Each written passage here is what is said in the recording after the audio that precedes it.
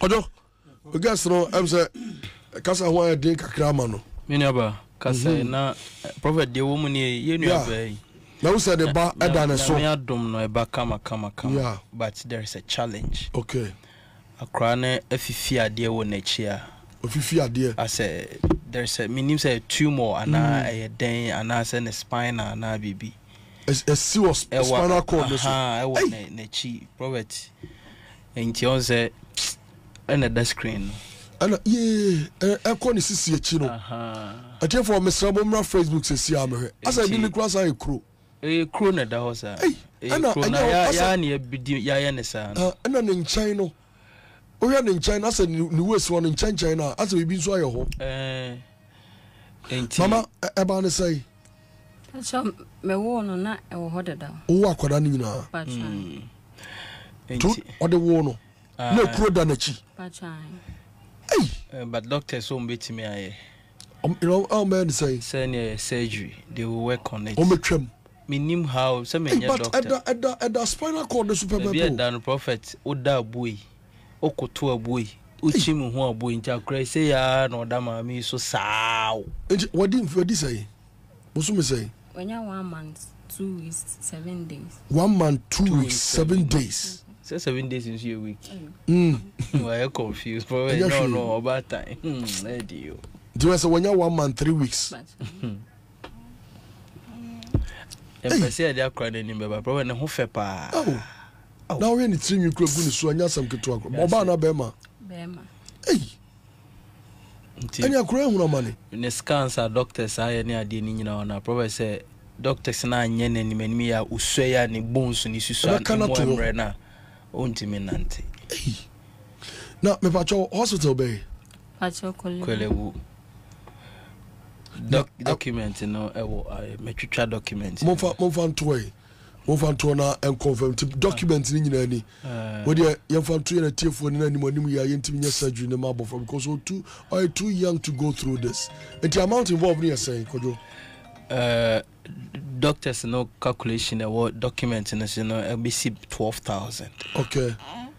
I'm saying you know friend saying logo no this is the scan no which I say no but I mean to interpret scan go mean nyanya medwuma until this is it if you doctor be share and so be who that's how almost scan it here. Oh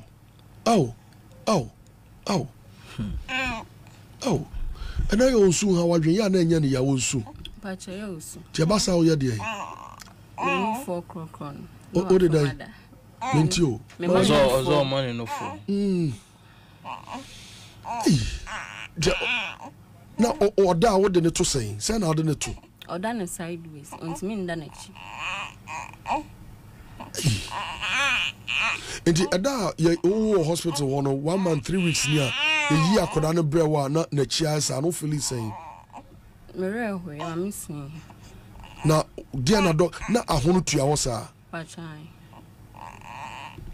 ana okunu so ka say on the bar over here panimra because ma e wo say ma ba nyina no obu na mema no kura kafie ya de we do on the bar mo friend no ba ma kura na me ni di nkoma o mo prepare no eba manema maintenance pa ya da to de nim ba be ma no kura na be ma no kura me ni di nkoma mo prepare o mo the total dey be 12,000 Ghana cedis 12,000 be na pacho ben kasamuni mama why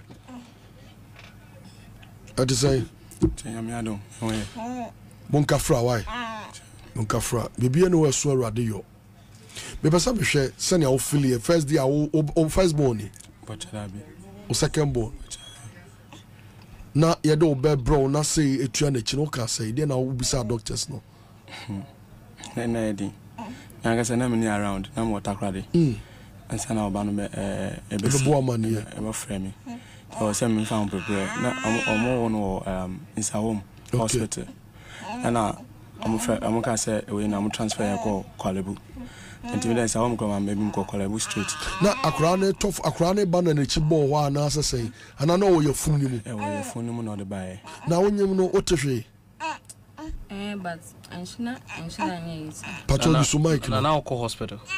Doctors no. Omo detect yan kanjo. Aya kasa dey why? Cause nyame na be tie for leti. O se onyam no o te hwe. Pachan. But o say o de ko hospital mo hwe. Pachan. And out na fie. Me de ko hospital. Tata no di bosu me say. 5 months. 5 months. Oh. Akwani ye mobo pa. The pain or prophet. Ya onti ne mani so no. Pain. Mama Pacho, sao de na chida to ontia. Chia no o ye ni ana wona chi no. And I chain uncle, I say, floats for the trim. The trim also. Mama, any trim, dear. She's all done saka. Tia just almost be any trim so. My son, I'm going to say, much scan you know, I say, Moya Cedrio. Hey, Kodaketua. Nina, ni cost ni. Yeah, I'm more prepared. Doctors prepare my no. Name say, Trey, I say, Ever baby. Mamemfa number 2 na mensrema tie 4 monka bibi nchire tie 4 once am the number ni 2 no na yensre tie 4 mpacho 055 33 69 711 055 33 69 711 Mrs. Subium 055 33 69711 at least no set to within the week no already are dominating raising 12,000 and when ya a doctor now one thing about Kolobino because say no the other station no akora ba akwa na ono so ko ni say you know go to wheelchair mu kojo your 2 years can after the 3 years and na omo book here I'm telling you 3 years. And no crano, me crana me film to do kwani at me ba. And one day na my man back at or sister or mo hey. And I driving it to Kolebu and sana kojo all my day. I'm telling you. Onipa kureska nso oni onya yaresa. Mesremo etiefo ye nyina ya mu abofrei. Ye nyina ya mu abofrei. Abofra de nam ya mu too much. Onam ya mu kama pa o. Dachi bi medical doctor, dachi bi lawyer. A obedi asem e de amayen. Misramo ye nyina kakra bi ebenya bia no ye fan support ni se abrabo ni se aga na mo ya den kojo e mo ya den o but ye so ye fa ye ni kakra number ni ye 055 33 69 711 055 33 69 711 Pacho number no studio antimo mo friend yentimi mpeke 055 33 69 711 kakra bia obenya bia de fato suma ye beboabo no kakra se 1 cedi se 2 cedi so se 5 cedi so se 100 cedi so se 1000 cedi so de rade beka wakuma bia ode beto ma bia no ye beboabo na watching within the week na ye de amom no matimi akwakoye mesrew me rade nko akuma na nyina ye support abofrey 055 33 69 711 055 33 69 711 Mrs. Subium 055 33 69 711 Pacho o sendia edia beba ye Samuel Osu Safo edia beba no 055 33 69 711 ye urade kojo se wo tie radio so wo hunu ajiwa ba Facebook abehwe de akora ne nam we kra ne ya ye ne black and white because when I say wo colored ne ba o be block you on Facebook akora ne brepa papa kasai asa for so me dem ase e wa kwan ye we ya mo de amai me so me chance say meeting won ye ne e wa vision one am chance meeting and me ndanju mposa na ba be shewa na me gidi say bibi ntina me no be shewa sene be yakwa no beto no ama ya so bibia because enya ka ketwa na ya famu no moreover na ama yeduma sem kwa sa akofom de na so yeji am di say bibia be fine ti for yɛsrɛ mu sɛ ɛnyɛ yɛpɛ ɛne sɛ yɛbɛnya ne sei nso ɛnyame nhyehyɛeɛ nti yɛsrɛ sɛ mobɔboa yɛ na yɛtumi akɔyɛ akwara ne surgery ɛde ama yɛ gyedi sɛ nyankopɔn so baabi a woyi mmoa firi bi aba no nyankopɔn bɛhyɛ wɔ anam Israel papa mama also then I will can afi you remember Dr. Cosby Mbremo Mr. Ghana for some boy nintimi surgery ma akwala na obredo do ontimi ndan na chiri and sideways nko a esanso na ma na nine so ne ya Mr. Ghana for some boy me baba ko your friend my heart belongs to God. My heart. I don't know. Also, best sending 500 Ghana cedis. My heart. Radin Shawati.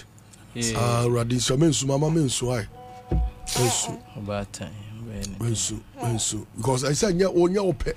So, Bannon Fire Remra. And I'll put your Bema Papa Udiwachi. Bema be bro what Johnny Jobano for 24 say. Our crabby between and no one the stories. No. And so, because a be man the bush muda. But what do what you say? Make us say he's the first person that the bus story a Bema on one set to 2 and a moaba. Didn't I a man in Tichore Wati and soon woman hanky on pardon him. Oh, be and I knew Bema people, you don't know why. Woman tissue, Yabran tissue, no quite. Our grand don't mean you know, our grand a special Kenya, the genuine team. Why you careful? But young support 055 33 69 711 055 33 69 711 Mrs. Subium 055 33 69 711 055 33 69711. A dear Baba Samuel Ozusaf. We want to raise 12,000 Ghana cedis within the week. Na yemfama na omo entumi emfanko ya kwada na surgery. Pacho ni awu yis kana free bia me se rade se on shemuma. Aya na de bia mpabo me bone se sa ya de kase se obi enye bi na se o support ya meme rade mabi ma ofie da. Erade emmo ho ban titi woni wo man ho ban afa erade mpagya madwuma be wadwuma musika wo yi di aboa no erade mpagya wadwuma emfri adumu enkwa adumu amen erade abase mu odru ento so amen erade animonyam ento wo ne wo manyina so sadia wo ye abofre adoya wo hu ne da na wo nim ne da no sa na erade nyi obuafo enso ma ho se wo ma atukwaye erade mo mu nhia omobuafo ewe Yesu Kristo Nazareth dimo ade bia wo don sabe som erade mani nyanhira ba bia wo betu na si erade nyi sa bia no emfa ma wo erade mani siw kraye na ensiw kraye na ensiw kraye epuru bia emu ato erade mie ma wo yi adie pro wadwuma pro waware pro umpagya pro ewe Yesu Kristo Nazareth dimo erade enti na mu kyerɛw agidifo nyina nka amen pa amen gojo de ya na me dan sa ye wa hu kyerɛ mu nanso ye mfa bibi matu ye na tefo animu a saa de no omuntimi mu ayam ye no botae no ho me sramatifo so ye ba so ye bema so ye panyin so ye akoda do benya bia ye fa support ye bay 12,000 Ghana cedis are not day but we will say aya day rather bema yen na yetimi raise by the grace of God and nam yen a tier 4 asunti pacho number near 055 33 69 711 055 33 69 711 this is Subium 055 33 69 711 or say my best okay my best is yet to come in Christ Jesus of Nazareth from Janet Botry also Ndiano na we know mami doctors need the bibi as so say yan net bi answer ho ekro nipa skin na said na nipa honam sa na tie se upra se jack ade akura tuhyewa sa na ye for yes momoana ye solve say na mo so na say obi problem solve ya na mo so na obi anije a Erade nso emo anije e wo fie e na probably do samre ya nsema ya meka chete for ne say se wanya ama me no wanya ama onua no ha na ye adwuma we busa say Erade he na Yesu mi hu wa amamo na e bia ye maame moba no din be na mo de ato no munya ntu ni din untu ni din kra aha se bia wa mo abofrɛ na wa mo maame ne kunu amomo mori e bia na sa time no because sometimes prophet bibu e kan se boaboa but na onipadua ne nso insist aha ne ade this is the time I was a moboa na yetimi solve your problem ye mo minim se yetie for the ye kan mo yo into this week ye be show mo anim na mo yenim se o mo anim ayende yenim se be bia ayende nyamo nko ye nyina we feel it here ni mo mi mo awo mo naja omo hawo no yentimi solve ebi e ma omo what kakra me so metimi aka no and now asekojo Erade shop papa ma menna eye MTN for us so mo so dwumedi ase ma no pa bia itimi e de brew na unim say over 15 million momo customers and says omo MTN for etime mobilize omo one particular platform so all you need is a business registration certificate down so to me about platform needs to be and our Ghana card now quite bad about me first so now so one register. It's time to get a Momo business merchant number today to accept payment from over 15 million Momo's customers. Now, it's a new world of doing business, and your business shouldn't be left out. Where you are going for cra, your business, Obi abeto ade na so me Momo, me besa be send out me register. A hard drain pa, a hard drain. Now, bet me register. Now about platform this one. Me pacho. Me so pani enso asane message oh papa evangelist will see Erade show pa amehwe kran sana we en some de oh kojo betrase na me no ka say me so pani asandi sika million mako 7,000 Ghana cedis. Hey, evangelist I will see. Ojo, I can't go to super. What me as idea? Hey, 7,000 Ghana cedis. Wow. Ojo, dear Radinsa woman.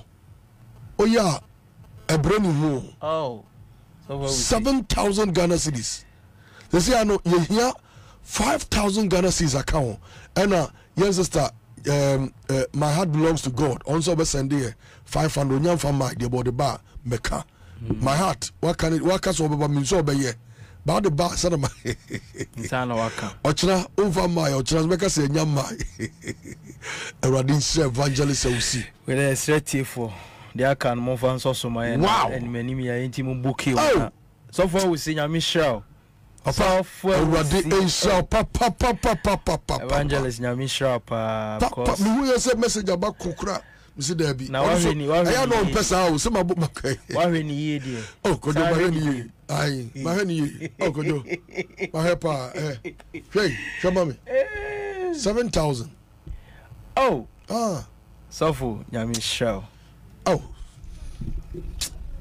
Nyamisha evangelist will see oh just say me sem nyina kamanu menim say within the week there 12,000 bet me raise na so far my message say for that purpose there I want my message confirm me answer message mama say for the child surgery oh okay for the child surgery please well no yes I am be say but say for the child surgery say abeto abramo radio studio say meeting nzu nye notebook evangelist we see there say evangelist there dey be am kanasem say I have known him tampa when you suffer no no ye nyame adwuma na na obeye suffer it is suffer nyame show pa why entina Erade gusu shira no cause Erade shira no Ama me advert crab ye kura no.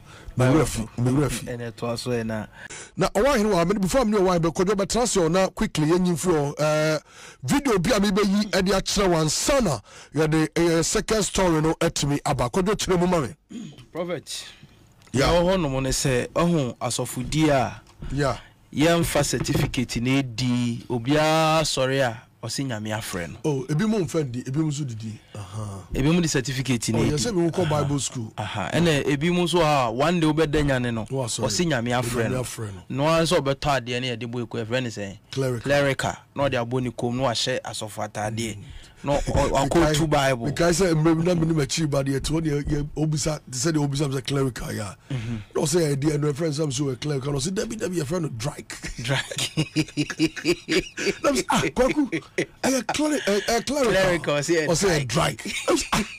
Another word na. I go be say old man. No say clerical. Clerical they make can go ya drake no so go see. Send the near see abra no je chinye no. Can ya je the it's probably said your kind obia timifa clerical zia ya ton oye ya no atade bi wom no abo na wa sha coat oguso na ye said ye twa picture che na wa dane sofo ndin hia so coat Matthew Moses Deuteronomy no okono sofo ho asemba yo na oko eye Eastern regional okay ye frɛ ba bi Abrem ekuro bi wo ye frɛ na Abrem minim hopa medidwa ko hopa na abrantie bi video na ye yi no but over Facebook me hu funa daka ai osofo na ewu ni ebo no ni funu so osofo no mo owu ni ebo ni funu so ya dai timi chire mo ba efuna daka no mo ye ne se Bible e de cross nyina to so na YouTube ni so mo ntia se nti osofo no mo bu ni funu sa no ai e no bi ehura gina funa daka no so omo yi body ni kra videos be bra Facebook se see a oba o search for Asempa 94.7 Facebook page and say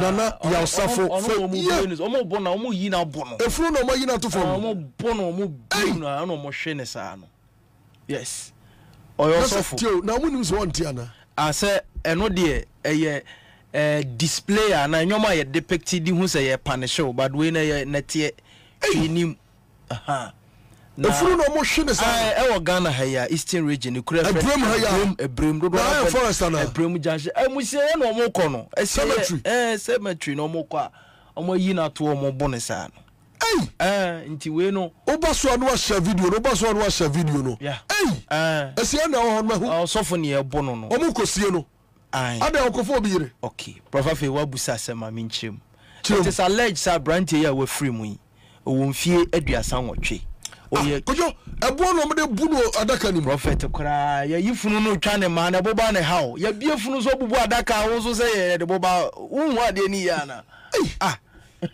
akwana bona man is boxer shorts copy enti ni esi ye ni it is alleged sa branch wo mfie aduasa nwotwe 38 years okay na o si so no go school da nim na dwuma ya shoemaker dwuma no mo ye one do mo sore ya no oso wa ye osofo nti o ye osofo no kromofo nim ni nti asore no bi ama na emo de TikTok eno sore na o ya kwanchere besi akwanchere Coca-Cola kwanchere on sa nyoma no mo ye we ya kwanchere o TikTok kwasi akwanchere omo ya ne se Ébrémù e frɛ ba bi esikafo amantem wa top plot to be 7 ho we si dan be 3 ho TikTok no nti ai oye na umumusha na no na wasa penkun kakra pɔ ne body wasra nti wapɔ ne ho na osori no aso hia no Kenya omo kankan no osori no Kenya mesem no ye onyare one day area hofo no suspect say I didn't branch all of a sudden from shoemaker to osofo and umekiska kasa ni nyemu obeye sofo na yese one day ni ma oba twum dware na team wawu ya fama ame na kosie no ne maame no ne maame owo no ya fama ame na ko ene maame ye de oye bi team oko after 3 months na ni odi na chi yase boy ye onza bre mine nkitwa bu oye bi kakra branch e wasi so no so team what no oko akone so ya na yeye it therefore must start suspecting no say shoemaker to osofo what's any scared to talk scafo amantem sase body ututo busisi dan wasi dan be 7 within few a year akwaya na nti abusuafo no so start here den ehwehwe ti wena ni nia baako eso kwaso na so fuma mi bi wa bremu o ka chense mabusua no obi de makogiska ti mu belu one after the other net o de wo na aye dua no mo dwae na chi etu ko dware pe na wo na kaw no wo ana se oda wonnam no abeka no wo wo bia ni sika ne ba bum bum Advertise alleged a prophet. Mami fa wentwe mu amoso da ebo so bi di ade abon. Wa check kura 3 days. Wo ba so da na bibia ka wa sorry amompaya. Wa check kura 3 days. Wo ba ko. Yentwa so. Prophet Advertise alleged say otimi sese sika. Okay. Brand new bondo bubom eko bank na bank for na reject it. How? Sika no donson like they don't know. Also sometimes sika no source no mu nim na sika banks no they also front on it. Yes.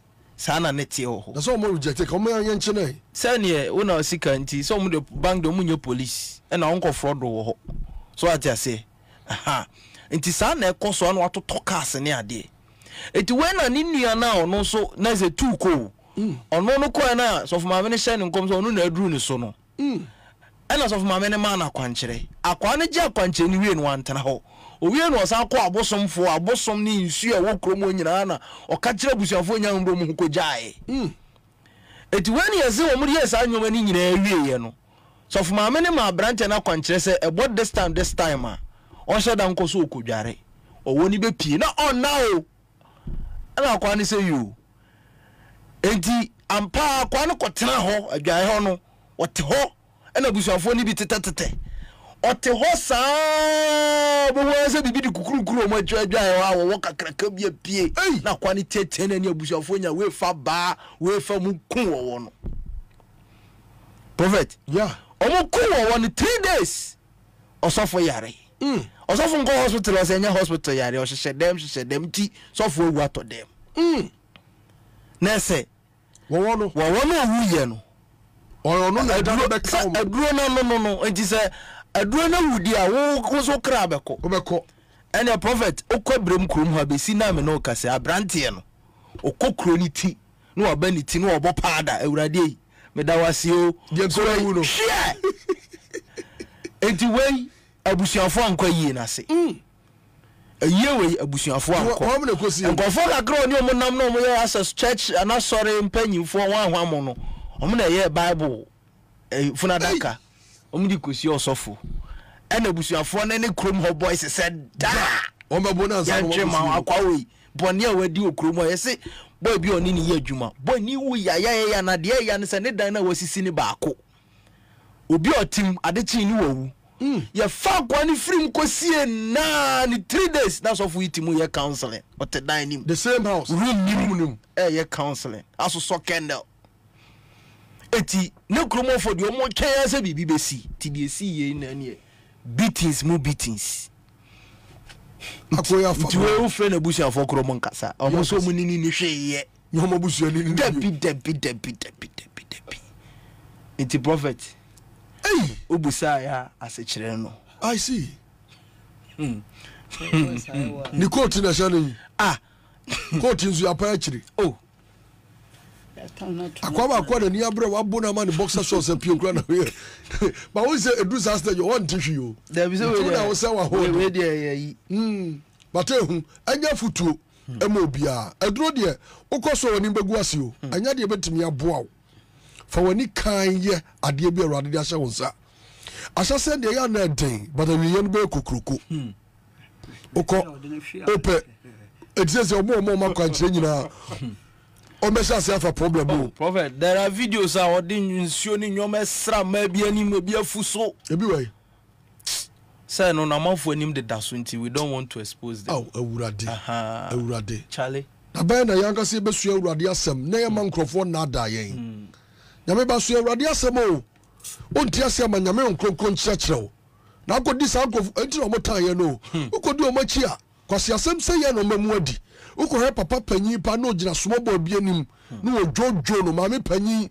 no gina suko no ma bi no ojojo na ensem fata nanso ebi a ho che kakra ba so ebi a ohia ebi a kom kakra dew ebi opportunities kakra kwantu abeso 20 no ma da daw no ma se wa brabo se omo so omo timi masika ade na omo ji sika wo de na papa ne de na ode ba oni nya papa ebe se wo ese we mpo de ne de prophet eye purely sikadru naja ontimi nkoye bank manager certificate be na ode ye what you say ontimi nsori aso se me businessman akwa na ofugina that can no be so obugu mu ana omo pecha no kora enti na se ne asofu die na abu eti ma menye bi ena otam credit carbon ne koko anu no o videos a wabobo wa sha na asofu ta de TikTok o ma akwa na so na pampa mapo ana ya bi we de nwitwetwa ho pa o sofu mu a me go sakro kwa bi na do je yezi a friend odi for ene pa ho anka ba ko sa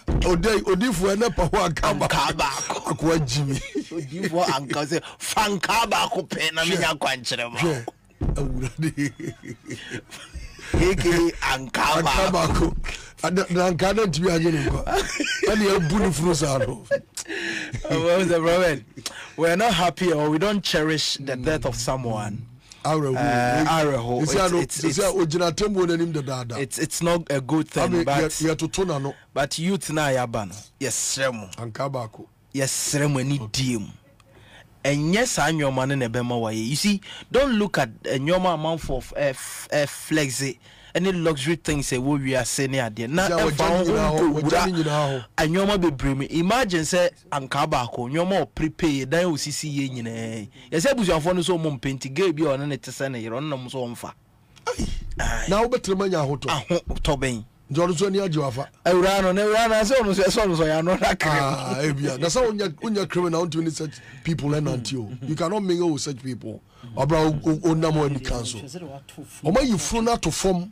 Atwa asa tam na to adaka nim yes una ko ba bi ma onko adrosu bi mu na mama yanyi adwai olma na say me mama kwa ba so hu mi acho na ko he ye chiji e ko badina dosu ni court ja so adwuma ne doso kwase ebote guso ye adwuma kwase ebote de ade achiri pa about Friday so abanti. Okay, mama no so mra me o wa hini wie.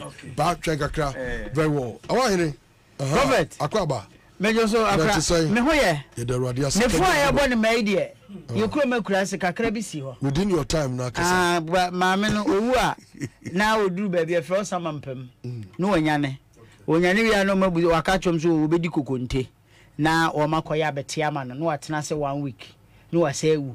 Sa ba ko de okoe wa mabim tem se we no na omdwe se bi obesa so se ne powers no do so powers no so nya papa. The crown of life is for those who love God and obey his commandment. It's not about a church that you attend. Sure, the crown of victory and monyam cheno awrade yesu ade be shane mano se obano ne bom ne ne sa. I'm telling you say sa crown of victory no aya wona wofa Kristo se won kra agenkwa no mu tie awrade asem no mu die awrade asere so eno ana awrade ba be hia won. Satan's greatest lie obonefo no na tropa otimi twa ade dada nyamemma enie o say you have time, more time to get right with God. Sana Satan kasa wo kodi body o se kodi ebre wo ho oh e kira betu yasa sawa dwen o kira betu nya dwen sachira wo ko fo bo se ko fa no wo ko bo kro no se ko bo wo ko kodi nsemu no se ko ne ko ya efise ebre wo ho. Satan's greatest lie ebia now I'm coming to there and I may catch you. You have more time to get right with God. My dear father, my dear mother, my dear brother, my dear sister, my dear uncle, the time is now. Today is the right time to repent. And now I da I was saying no yenya adwen sachra. Our calling is not to make money on earth, but to preach, teach, and win souls for Christ.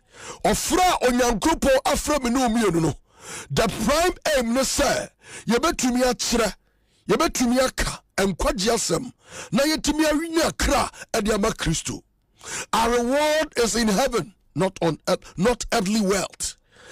adeɛ awurade de bɛbɔ ɛbɛma yɛ mo adeɛ awurade bɛka sɛ o akoapa no kɔfoɔ kakra a mede ma mo matumi adi ho nokora no ɛnyɛ yie di a wɔasase yi so na mmom deɛ wɔahyehyɛ ɛwɔ soro hwɛ sɛ ɛnyɛ paradisi ɛnyɛ heaven a I'm telling you sɛ ɛnka wiase ɔmo a mo ɔmɔbɔ paa yɛ kristofoɔ but tie dabi wobɛdi dɛw dabi wobɛnya anigyeɛ dabi awurade ahumɔborɔ bɛhu mmɔbɔ na ɔbɛlift you.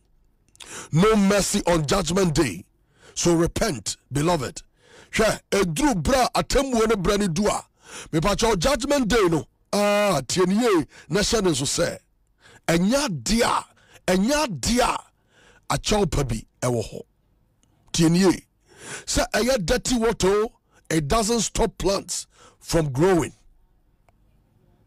tienie sɛ wohwɛ nsufi ɛde gu dua ase a nsufi no ɛntimi nkyerɛ dua ne sɛ ɔma ne nyini deɛ dua ne hia ɛyɛ nsuo hyɛ ne nso mɛma wo kwan ɛma obi negative things a wɔka obi atam ne di a ɔde gu so obi nneɛma a ɔyɛ tia wo no ɛmu wabam ɛyɛ nsufi tienie bɔne deɛ wotwe mu tae ɛyɛ bɔne na mmom tie words are powerful anɔpɛ bi a wokɔ adwuma kora no obi asi w'anim adi w'atam sɛ woyɛ driver ni obi aka asɛm bi ade agu w'anim a so obi ade di w'atam kora ma wo maame kora ɔte fie a ɔnyɛ no hwee no wadi n'atam bi ɛyɛ negative things obi aka baamuam sam ade agu so ɛyɛ negative thing ɛma no ɛɛkyi wo ɛma no destroy wo life hunu sɛ ɛyɛ nsufiri ɛgu fam a ɛbɛtrɛ ana ɛbɛmem so wɔmmie wa no wanka nkyerɛ obi sɛ obi adi w'atam a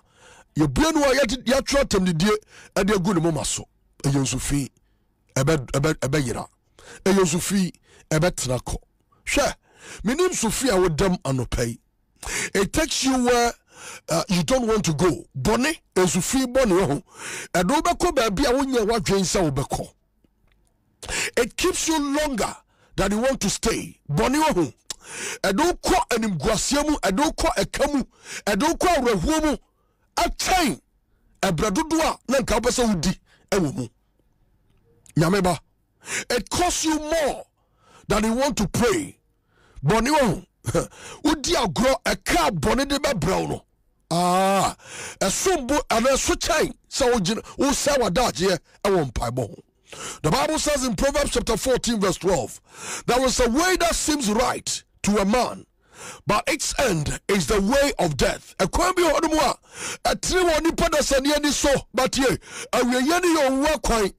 in Proverbs chapter 14 verse 12, our feelings are not a safe guide, but only the Bible says we must not make an error concerning our eternal salvation in following what seems right to us, or that we feel in our heart that we are saved. We are told in Amos chapter 4 verse 12, prepare to meet your God on judgment day. We will be either prepared or unprepared. Heaven is a prepared place for prepared people. Shaneso. Obi abeka choso betim di biara ewura paradise odi ewura heaven no kacha ne say heaven is already prepared, waiting for prepared people. Wana wasiesi won ho e dia twen ohimbre no won na awurade yesi heaven e dia ma wo. We cannot hope or wish our way into heaven. Obi on more to one small can say, hey, media my drink and I mean susu ye ne say, metimi abawura mo heaven, yemfa susu ye, yemfa ni daso, enko heaven, ya di adwen sachra, and a heaven. Ya the obedience and a heaven. In Romans chapter 6 verse 23, the Bible said, for the wages of sin is death, but the free gift, that is the word, the free gift of God is eternal life in Christ Jesus our Lord. Ajiwa fawurade nyame kwane so ajiwa jene doba ba ku Yesu Kristo wa jina tukukumu wa ma ho kwan so me ye onyame na ugidi ye se obasasi so ebe wuye ebe fa kwatebia ede to ne ho so Bible say ne nansa so sore na already ade ma me no mi anu nyina wei ani ade a onyankopo ahye me no me se yemfa nya adwuma Temptation is anything that influences you to disobey God. Truly, any situation you face in life will either promote your growth or promote your destruction. The determined factor is what you decide in your heart to do. That is temptation. You can't and so you know say a dear bia etimi jejo a dear bia etimi maya bone na utimi kasatia urade na utimi go contrary to the word of God. That is temptation. Attempto and what show and attempto and what me anya gidie ewo Kristo mu. 3 sources of temptation and I no pay me dem. First one I the world to tempt God by casting himself off the pinnacle. The second point the flesh to turn stones into bread. The third point the devil to worship Satan. These are ways that upon for you grow or about to anyone tempt you. For say yes to Christo, yes, son of shay. Upon for the son of shay. Now, or do we are singing a son of shay? Say, hey, a brand ye. What will we ask the report? Would you sway? Sauba bo mwase, sauba kutomia. Me the we are singing a best na Bible say yes to Christo. Efri ho, o pamono, one pray, one money mwase, and for me we are say. Eti yaya pensu 3 ways of tempting mankind. Ayasani amawi. And it you body from the cars or dia dying or dia juma or this ika a dia bia we are sibiano or dia si ho say or the bad dada onipa no wetime nya onipa kra. Enti no ka say onipa betime kuninua. Obetime de se ka to ne yam. Onipa betime sabi abuninua. Onipa betime ya niema bi hwa. I'm telling you. And no video bia ma be baba ko sande ma me hu me yam se me papa. Emra dia kwaji skedro. Na ye di ojapa e di ato aye fensai port mu. Na ojane dare sabon fire no. Ha. Na ese shebrante na sika obu penti. Yaso mu ja port nim to ha. Aya dia o mabodam. Na esho monsa na mutimi nyanto na moja epram rantie all because of money. A lot of people are going through rituals, a lot of rituals. Na sa brantie so onyasa sika we no oba o ma obidia udi agro o be sesa ukra e ma ho kwai mo bone fo no emfa wiase nada tie de de so Odika di wiase dada onyankupo oba no Jesus Christ of Nazareth ba wanya no ni atosu mienu abone fo no faso edi dada nyamema odibi ye Yesu abra na Yesu wa kwam kiremu o ka kire owura Yesu se owura sausu onyame bodia eni abuoi dane na bodo na di na Yesu yi obone fo no se anya dai anya diai yanu ofie mame anya diai yanu ofie mame anya bodo ponko eno nipa ebedi na obatena se nyame ba ebia na komodeo ebia na woni sika ebia na woni adwuma ye wo yo ba otomenka no pay ba ma bi abies kaso akirawo all because of person no da no ma obi ebi anya bi so kire Yesu no ba Yesu aman hokwan hwa anana kom de wate to da bia babo ni mutumi ya dia to the extent say dia no mabedi kura munya na madi to da bia abrabo mutumi ya dia to the extent say mutumi nante bola so sabo kopadu ane adi wona edi dia ma bia ka ehwegu bola so ya be hwegu bola mu no eno na wonam uwa no ayi pano ni hunyina sai pano ni tu abon nanso uni option ya na obi na bola so na akɔhu obi muase aka awɔhwegu roba mu ada bola so na wafa na no ma akɔakodi dofo emo bodefo ne mfa wiase na daw ebe ya pa se ubegu ewuo mprenu a ewu atoso mienu a eni ahweye na meba the devil o kachire owura Yesu se kotuo na mfa wiase nyina nhyɛ wo sa wudi agro bonefo mema de o mbema ho ato e wiase say na baya you bow to sin and worship him. obi tumi ba so no obedi adanse na se ma okanyina se hey sofo nyame ahira mi o ya to car dia cha me sofo nso misase the source of the car ebia no obi kunu ene wato car no ebia no akobọ kro no wa adwuma mu ene ode akoto car no ne asu nyame na ye nya bibia na nyame ye o enya achedie bia na nyame ye o enya achedie bia na nyame de mo papa mo wani ka ashok na utim wate ototo na utim wani ka wate ma wani nye hwa unu met bi na shase o ebi ma to talk asisi fie unim the source of their income.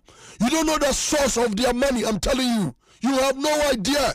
Akwa first obunyeska, obia kumnipa, obia bokrono, obia boapo, emu animre. Your time will come. There is a time that is coming your way. The time that will help you to make the right decision. How can I resist the temptation? Obia sama wakasa kwan bay and a prophet. Messia faso. Na metimi adwane obonefo ne na there. Forget the word can't. Ya wa se bi wa ya taika. So we dey mean to be. So the shower dream say. We dey ahochira bantimi ntimi. We dey be padwuma ntimi ntimi. Enti dia ka chem ya wo se me diswa, you will fail. This word can have a pretty powerful and of 10 negative effect on our moods when it's a factor in a decision making. Get others involved. So Bonifono, Ebomodin say, Obemwashiasia, get mighty men of God involved. Consider your schedule. Plan ahead. Remove the temptation. Keep full temptation out of sight. Find distraction. Tienye. The first point of call is say, Uba try uradianim awa kom chirimu.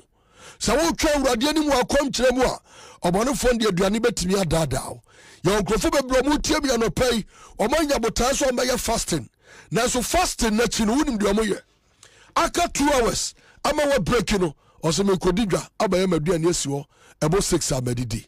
Fasting akom che na wo ye nyina no na dwere ewa aduane so.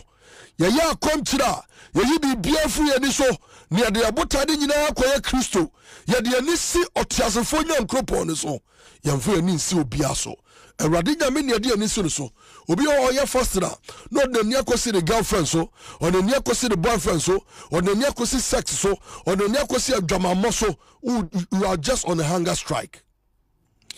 How did Jesus resist the temptation? Ekwa ben na Yesu Kristo wo fa so a otimi di obode for the so Jesus chose to depend on his Father to satisfy his deepest hunger, to relate with others in an ordinary way, and by not relying on reputation, power, and possessions. Yesu Kristo ansha nitumia wajato na hindie na nimonyam wansha wiase afefadia, and he was able to resist the enemy. So you'll be able to resist the enemy. Temptation Christians face. Temptations are who do onyamemma a Christopher your type facing. Temptation of priorities. Weak leaders put themselves first. Weak leaders. Obi oye weak leader. Adie biano or person no di kase. Adie biano ope mu anokode. You are weak in the spirit. Temptation of entitlement. Weak leaders become convinced that they deserve something different. That is temptation of entitlement. Or your bishop is also radiasem. Or your bishop, that's what the or your apostle. That's what no kase. When you come to that, tiye. One can radiasem pokotra one na ofa quotation back on wakadebi. Or no kasa ni bra or this year radiasem. You'll be tempted. The temptation of resentment.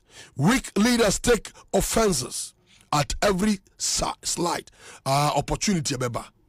Do you weak leader? Do you Christoni? Adeka krebi. Batono no butohe no free radin nase. Where the radin to me yet. Baby, I'm about to drink a radin to me yet. Enti, I want some a solution from elsewhere. Me wi ama pepa ma no abetra so dem etie won krofo a o ma de ayira na o mo ko abosomfo so o mo kope Yon krofua omadia ya no mukobodua. These are weak people. So what dear gira Bible say jama urade. 7 temptations are a honey papa. 1 gluttony, 2 greed, 3 lust. Mame sasio a greed no so. Any bre. Who be a dead in bre. Or you mobile phone iPhone 14 Pro Max. Ugo you iPhone 13 Pro Max or so been ben there any ya. Why is a car can car ketwa? Who did the nima war problem? Who did the chair problem? Be at me see. Son be my brother here. Obi temptation time first pay your last a jamai. A jamai dokrono. And yasam kubo. Who are sharp ponche scared to crawl in the bed. We show dry skirt on in the better. A dear beer, your bad dear beard, or who na any sound called no bancoda. Or who ba, or better friend and what tough. Hey, call you. Or be a tough and woman and why a gong a bassimunti. More than now. There also a 9 slot, a noom a envy. Mammy Miabokakra envy no. A ya a nibra. Adukro yen say hwe udi agro front seat a watch church no ono bekun as a leader and can your boss all cry afen wa ba no ono kwa no say nkeman be papatra osofo nim say so asori panyi na yire no miensa enso aye na asori panyi because on the tueska yaba fro bi so be a chairman o metra o meya agwura e wa asori a papa awro ho sempa eno say nisikantia waba na sofo achi girl ba ko asore ho e di amano hey nyame fie dia po boy nyame fie ani adwamai nyame fie ani samhunu hey pride the wrath of God is coming ya dwa ne homaso ya dwa ani homaso ya tontuma ya worship kwa no ni pato akane na atoso na uko tumfu anim ana gama nchanim ana uko ya na anim kura ukoto ubo mu ase ba udro awrade anim a hwa wahoma so bia ewurawo hwa odwa bia ewurawo wo awrade anim afa na wokeka cutest o wo awrade afa na wo hwa the fingernails afa na wo hwa mesh awabo ene na den se wo de nam ni tim no ya ntin sei no de ato akire no ya ntin sei no de ato akire I'm telling you ya gwa ene homa so ya de kwa awrade anim yakaka besam ani abetia ye pecha awa awrade anim awrade bu fuhia ba body power breso nyabeba dwendwene ho. How can we avoid temptation? Pray for strength. Nyedi kanu no akwa minu mi ne betimi afaso na yetimi adwane obonefo ne na de nyedi kanu se ye be bompaye ne asra awrade ahoden to withstand the temptation. We first need the will and the desire to choose the right thing. Number 2, we need to support each other. Sa me no ho asori bi ni ho kokonsa menka se enra atade ade ba so enra na nso dia ba kwese de enra na o share sabade enra na o share mi ni san kwase asem no. But I'm going to support my brother. I'm going to support my sister. Me hu se mi nua na hwiase. Me hu se mi nua na bonefo na fano. Me hu se mi nua na mpai ba okofo mo a. I need to pray for such a soul. I need to teach such a soul with the word of God. Me mfa ko din sekuro. Me mfa ko tuma no ankeka. Fi se mi nua na hwiase. Ne me emede, ne me niaje. Debi, we need to support each other. Number 3, share your beliefs. Ebi na me no chi. Achadi awrade dia ma wona asemu no. You need to share with others. The more you share the word of God, more no na enya impact ewo mu. Now you will be able to resist the enemy. Stand in holy places. Some person resisting the temptation of the enemy. Me pacho bia eya nsajase enkoho. Bia eya shawo dem yenkoho. Bia ye di hu sam yenkoho. Bia ye di sam huru yenkoho. Bia ye kan sebo sabi nyansanim yenkoho. Bia ye di grofo fel yenkoho. Stand in holy places. Number 6, we can decide to do things right. But what do you possess a free nako? Maya niema etie mɛyɛ nneɛma ɛyɛ papa ɛfiri na ɛkɔ mɛyɛ nneɛma awurade pɛ. Number 7, the role you play is very important. Number 6, have good friends. Say a person resisting the temptation of the enemy. You now also counter power. And ya done for obesani upono. And ya done for besani wa drama in some. And ya done for a who brat near man or the besando. But you can. Ubejan someone there Bible quotations. Ubejan someone there Radia Sembia Wasuya or Bessa or no chair or no and or no beche. In Matthew chapter 16, verse 19, the Bible says, I will give you the keys of the kingdom of heaven. Whatever you bind on earth will be bound in heaven, and whatever you loose on earth will be loosed in heaven. And rather say, or ma or soro safwa wobɛtumi de abie nneɛma wɔ asase so na yɛbie wɔ soro de ama wo ɔma ɔsafoɔ wobɛtumi de ato nneɛma mu ɛwɔ asase so na wotom wɔ asase mu a yɛatom ɛwɔ soro ɛnso de ama wo. In Matthew chapter 18 verse 18, truly I tell you, whatever you bind on earth will be bound in heaven. When you awurade asɛm a no pɛi mepɛ sɛ me ne wo kyɛ na me ne mmienu nyinaa de kyekyere yɛakoma porɔ ne yɛtumi de bɔ bra ne yɛtumi sɔ ɔno awurade ani.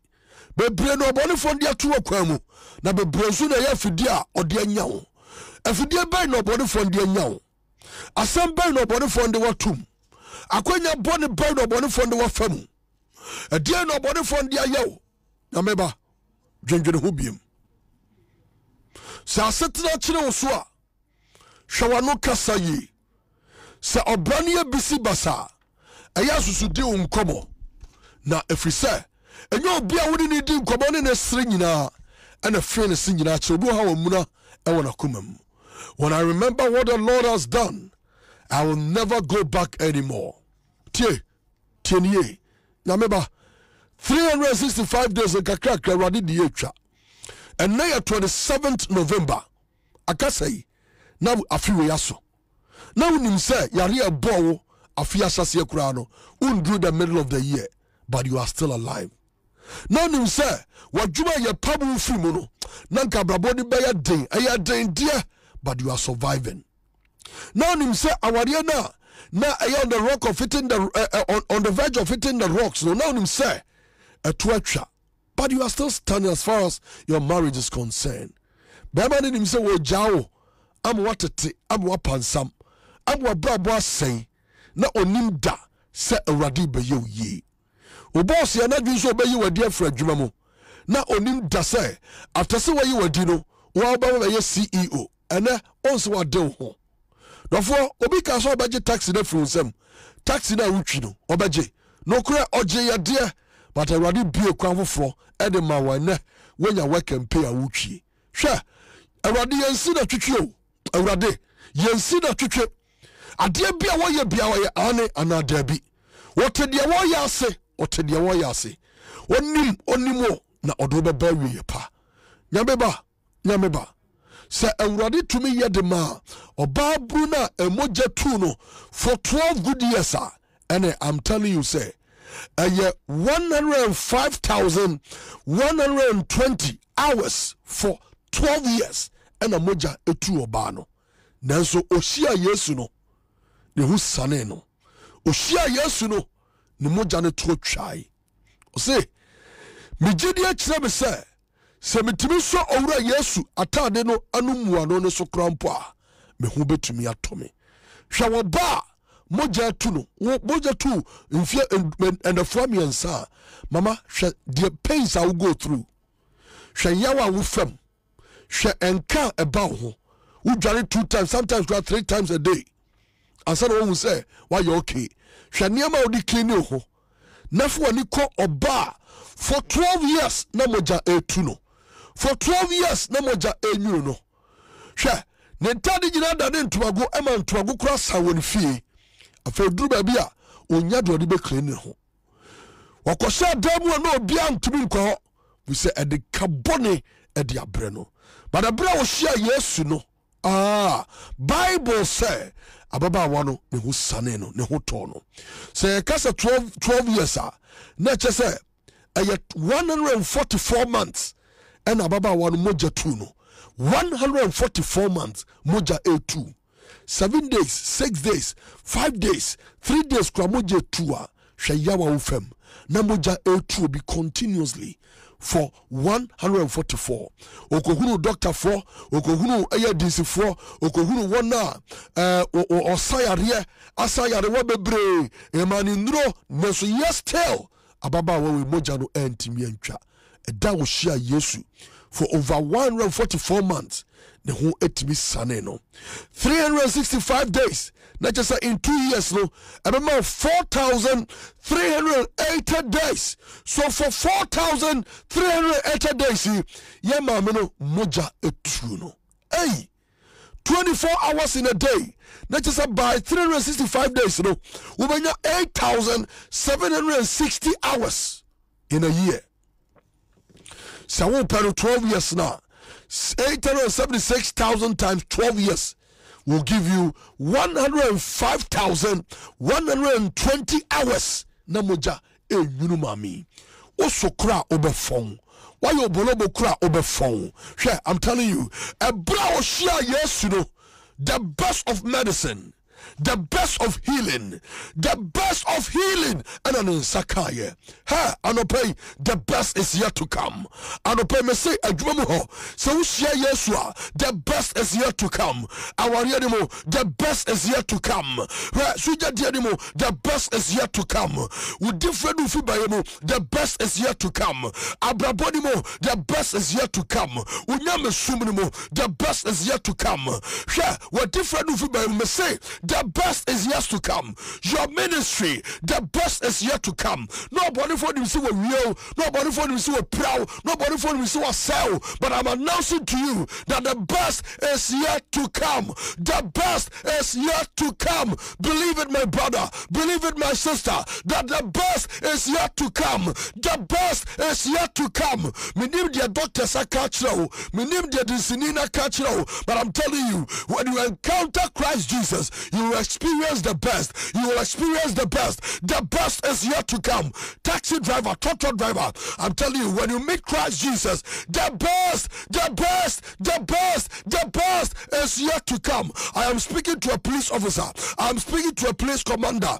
I'm speaking to a beer. Or yes, subordinate and the boss. I control the boss. I said so. The boss, I'm an ninja. I'm telling you, when you encounter Christ Jesus, you will be able to experience and encounter the best thing ever in your life. The best is yet to come. The best of joy, the best of peace, the best of breakthrough, the best of upliftment, the best of promotion. The best is yet to come. I mean it, the best is yet to come. New opportunities, new upliftment, new open door. There is a new chapter in your life. The best is yet to come. From north to south, the best is yet to come. From east to west, the best is yet to come. From above to beneath, the best is yet to come. The best is yet to come. The best is yet to come. The best is yet to come. Wherever you may find yourself, receive the best. Receive the best. Receive the best. Receive the best. The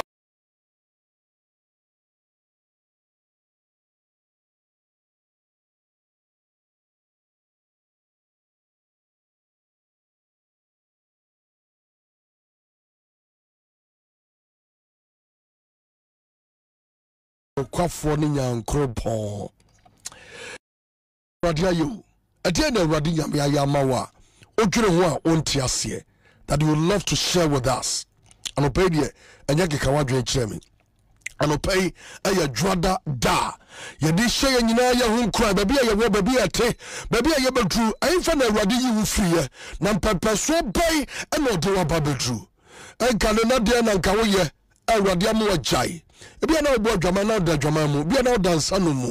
Share your testimony with us. And then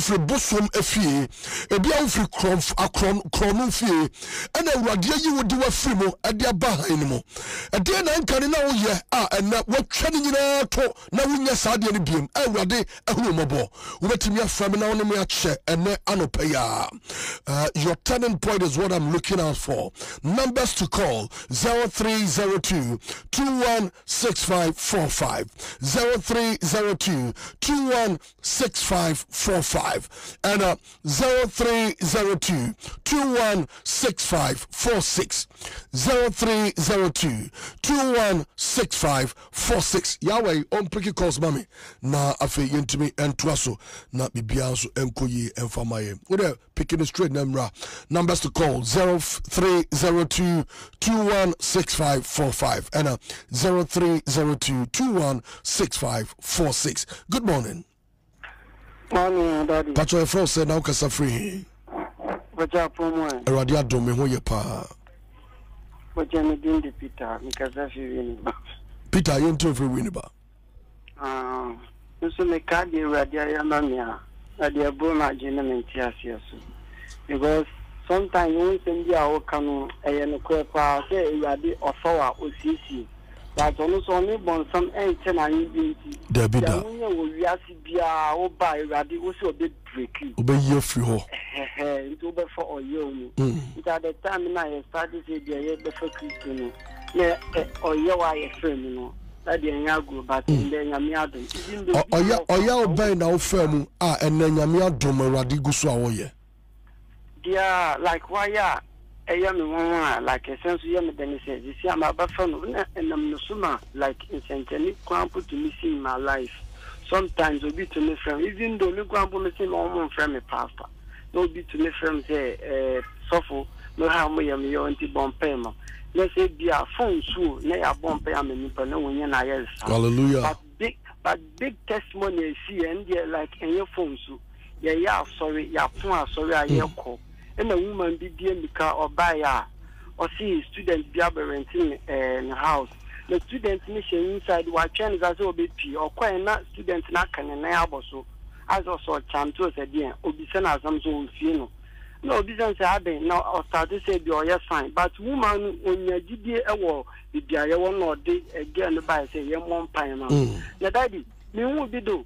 Or didn't buy and call me pastor by acquaintance, Pastor the gay and as a sister, your bomb a day in the sea, and as a dear, your bomb pay can away mu Peter, yes, no, we are not see. One should have a good master, but let me say, no one name me, the Casano. Hence, so at the time I started ministry, your prophet in Kazan, you cry, in gifts in the year like nation me. If your pastor and buy on or see no. Pastor Peter and put the glass in the started. Let me see, Pastor. It is sister way. Then the sea, a brand awesome day hour, then the sea. Pastor, like Daddy, you started to say a bomb pine, and a prophet in the do so, and the bomb pen soon. The bomb pen good soon, and the Cajun said your own number and instance now, because I knew that. Wow. Ye de radia se papa pase rade namo so na oye na djuma mame fo bi so na me obi so share na de oba no in tete mama me de na wo ye na watimi ajai na odi rade che fully. Good morning. Good morning. Good morning. Pacho e fro se na o kasa free.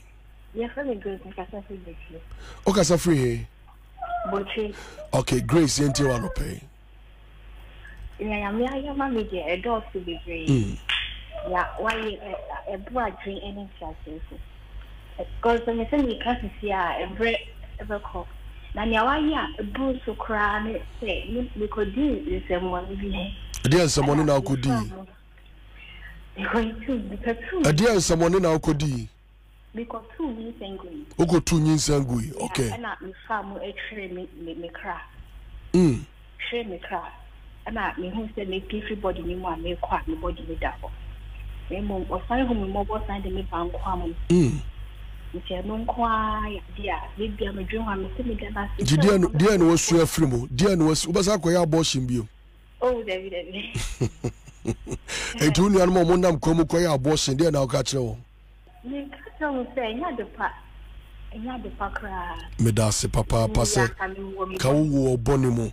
Ko bonimo and now medase pa. Mammy for good morning. Sorry, Yashua Human so Facha is what you watch. Good morning. Sorry, 0302216545. 0302216546. Good morning. Good morning, Reverend. Pacha Frost said, Okasa free. I am enough. Okasa free. Okasa free. Media. Media. In a kinty one pay. Reverend, me see one menya ishirapa. The radiasi. Because what's the sign of the my double? Radena ye. Na nyama bi started to from vision. Na me no mo nsa na sam nyama bi but 4 years near. Me feel fa nsa nka ma. Hallelujah. Ko fe na me no mo nsa. Oh. Dear Raddy to me, no. Good morning. Good morning. Pacho ma one so why? Good morning. Good morning. Pacho Frost and Okasa free. Pacho Okasa free. Okasa free. I feel. Okay. Sawa yentio. That is Pacho. Na me first me call story ba. Me family home Christ. But bedroom maybe. Na me guys are friend na me call na me call say fufu. Ba and I'm saying the human yammy and if I see not that they already were born me can yammy. I'm a free. But in yammy coming. Amen. Now, Oma, me hallelujah. Na me ni afra. Me wish I mean, pray and me do it ba. Hey, the dia we the man me ba one me thank you. Oh, Kafra. And I'm back there. FM.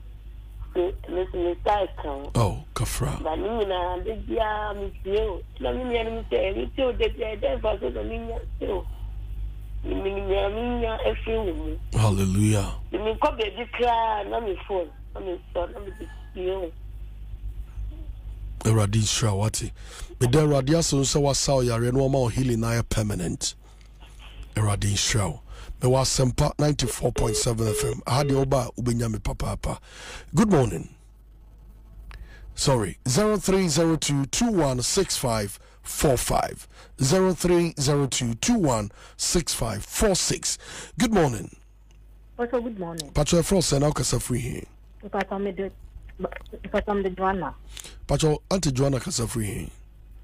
Daddy, Pacho me did Yama media as soon as Pacho Okasa free here for Pacho more Eastleigh gone. You two free Eastleigh gone. But Daddy, first I met me, Dan Soma. But let's go die. Na Yamima Quantre. Oh, me die in the moon. So sorry about 2 days. Let me yes, I Quantrano. Yes, I Quantrano. We did 7 days of that. Let me feel like I mean to feel. And I'm so. And then. Bibi na my yaw don't cancel me also Ghana with Derby. Oh yes, but miss it to me okay, must I buy me dear, Praya Pracotara no Bacasa in Panin to put a Embera crack. Yeah. No, Papa, no, Papa, the Derby, or Mammy, baby, I don't owe that with them. No, the mum 2 months there. That is. Hello? Oh. Hello? The Papa come now make us. But I didn't mean any that we are. When used to be at the page of the current dying. Into make us a fancy, then I should go to me out the 2 months. Now, may find out what nobody do running. I'm better. That's right. So the funny said, that means no, not funny, you're not catching the corner. 2 months in a marshal. So as soon as the minister finds fear, on panic or non fans will be one of the money. On Sonia May, it can start 2 months in the Panama and upon again and do into the nation.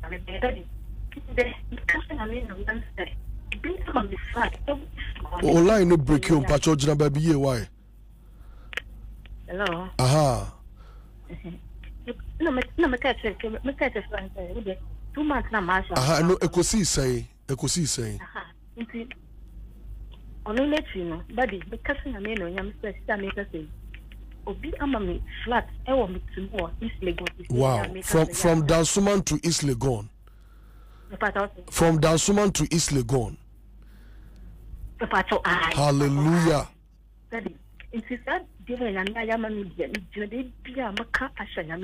Hallelujah.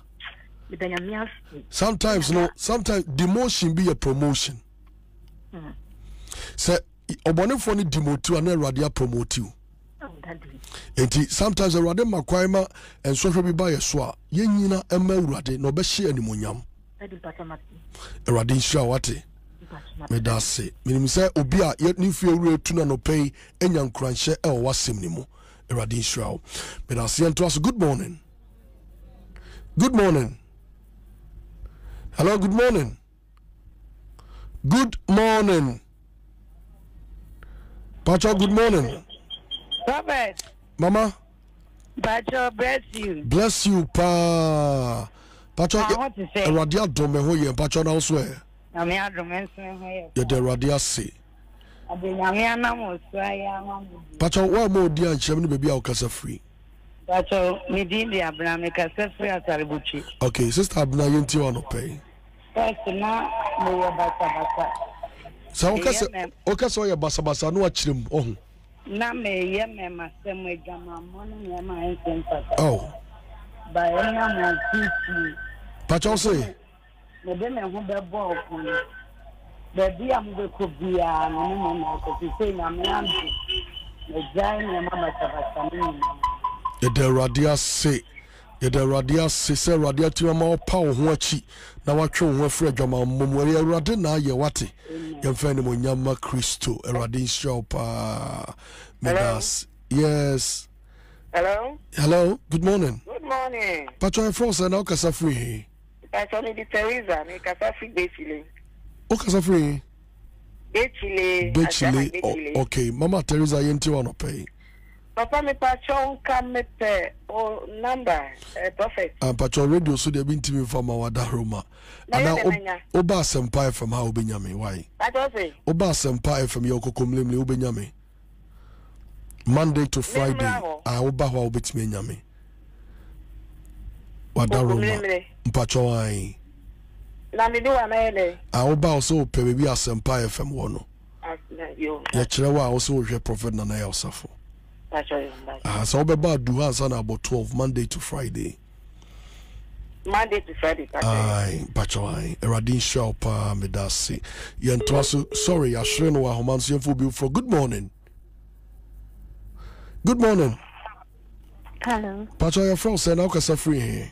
Pacho me friend gift me kasa free La Paz. Sister gift you free La Paz. Pacho ane. Ene na ye bebre but me ame woti bi mu.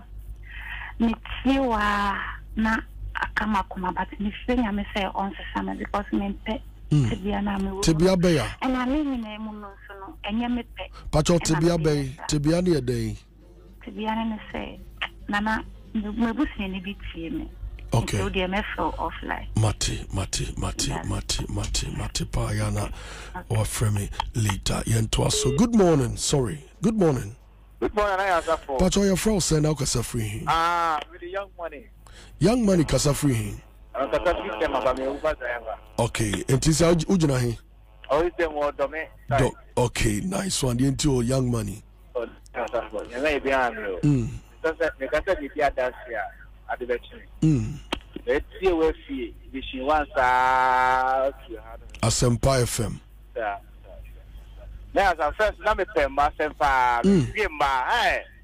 Maybe Massa say Gary. Mombasa by the started 70. Baba was changing. What John Massamuno?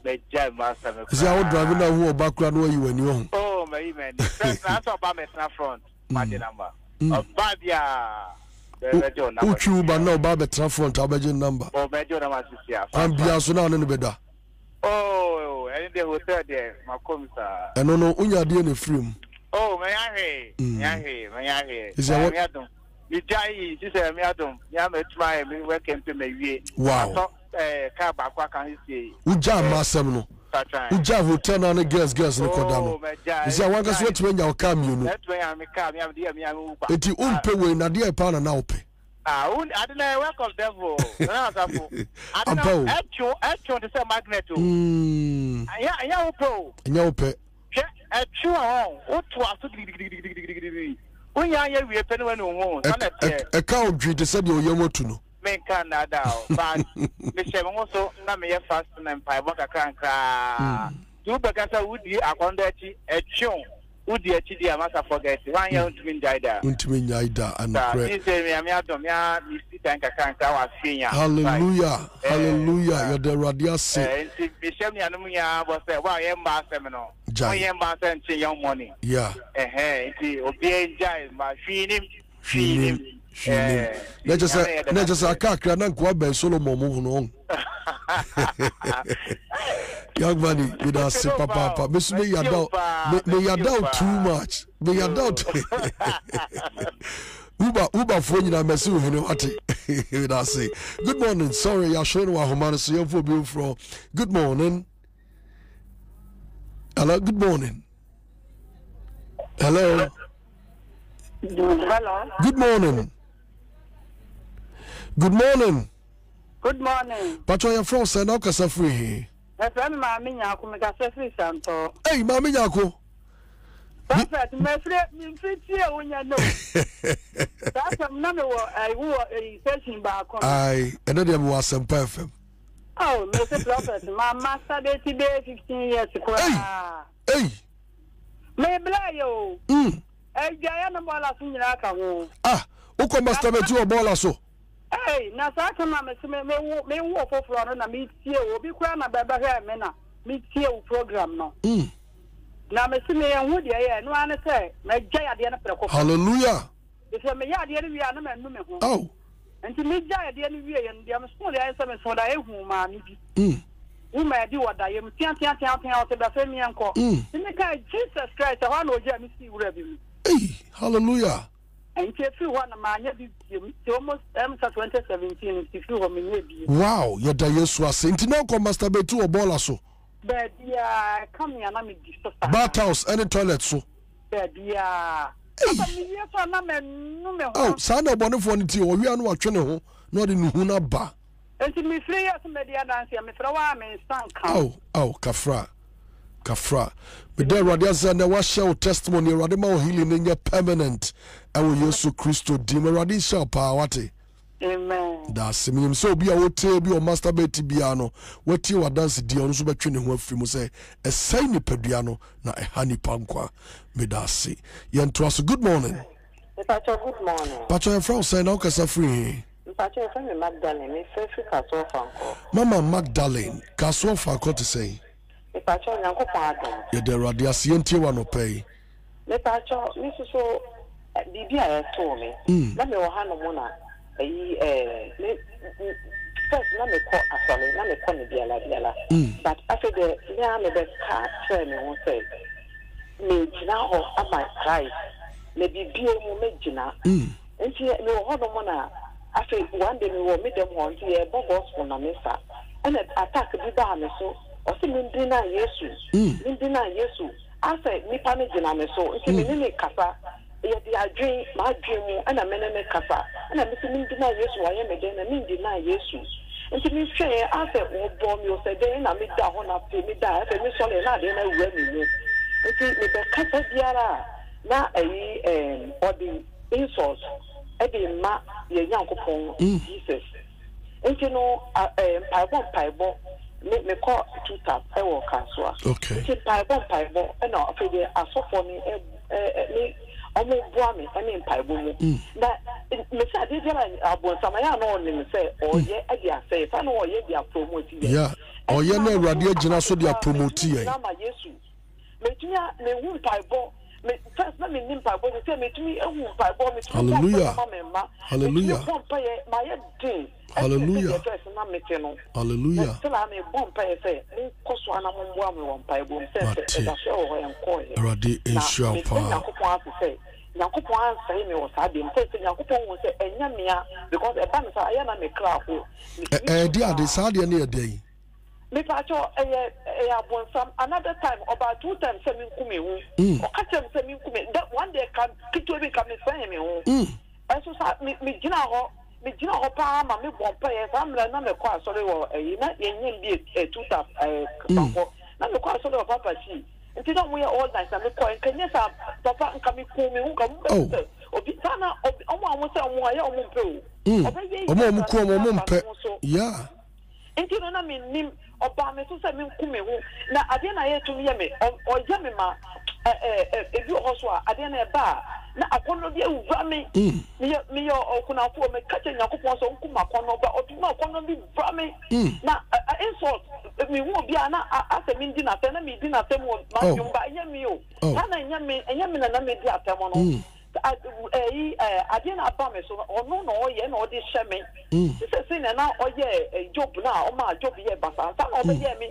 but probably whom you make a year can time, but I can drink as soon as you to me, damage to me. Oh, but and then Yakupo don't want it. Me to me, Gina. Amen. Mate papa Pacha no more radio na for me da se pa yam for free or toso. Pacha, good morning. Morning. Pacha, bless you. Bless you pa. Pacha for say now ka sa free here. Sorry David. Okay, yenti on free achem mase. Sorry David. Perform Pacha, so me be a dance the share radio ni onyam. Hallelujah. Baby na o first station be sia sempa me follow. Na I say ya na o program na ya tie the symbols to. Yeah.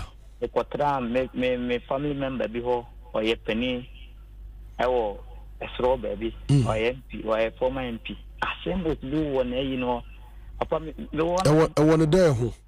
E won ti ni do ni window bia so wo ho. Na occultic symbols no. Yes, occultic symbols ni bi na eya na edo nyumra me da wa na yem sa me twetwe me ho me twetwe mo continuously. That's all masturbate no. Me masturbate me tiase kura me so me wo me former village one am me. No, yes sir. Me yes ade no. I did not continue to one me so I do nyumra Friday bia me bompa me ko bompa na masamba.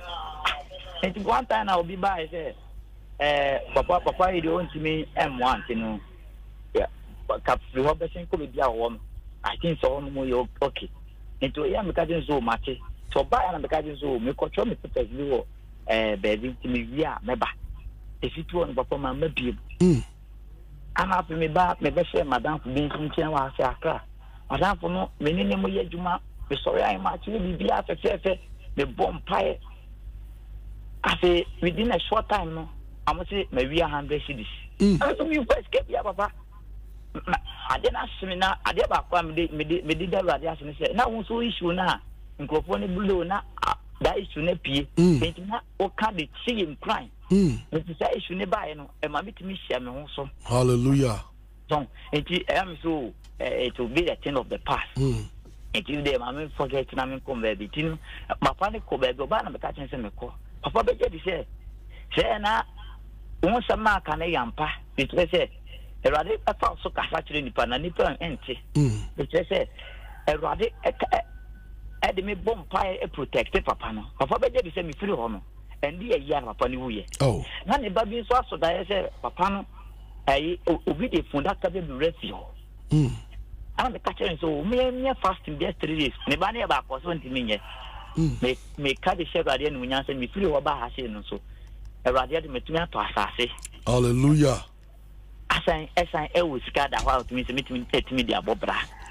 Me ka de share radio no nyanka kire me nyanum bi se o me yenkura ye nyankopon mu ye ye fa ye ho to ye nyankopon so how ni amane bi e be fam bia ye nyankopon no e be di ye kan ya kire ye kwan ama ye fa e mo apie apa radio nshira. Radio nshira pa me for friend ya otwato na me fa phone segment no NCC he ya pa cho da otwato ye from say na ukasa free he.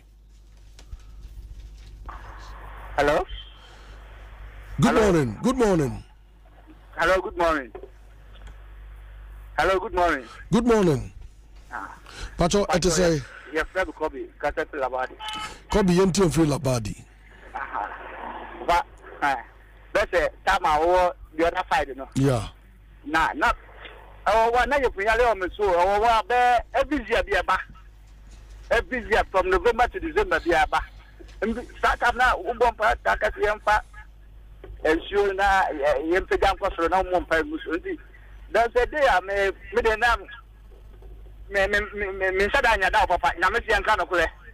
Ha, me touch you, Papa, Madame Yada Papa, look at your back, I should not pay down for no, is it now in Yadamio? No, Jammy. I mean, also. No, feeling okay. But every day, that I did the answer. I mean, yes. I did the answer. I mean, preaching. Oh, bomb, I come on a cupboard near the bomb. na me tell you pa every day be out of Fabia. Ha, but now I'm mentioning it over. Okay. Open pioneer, I'm you be one of the driver crowd at the top of that. Okay. And I'm course, open pioneer, and one of things then, then you maintain club you up to now. I'm an okay. If you want to obey your damn you. Ah, this is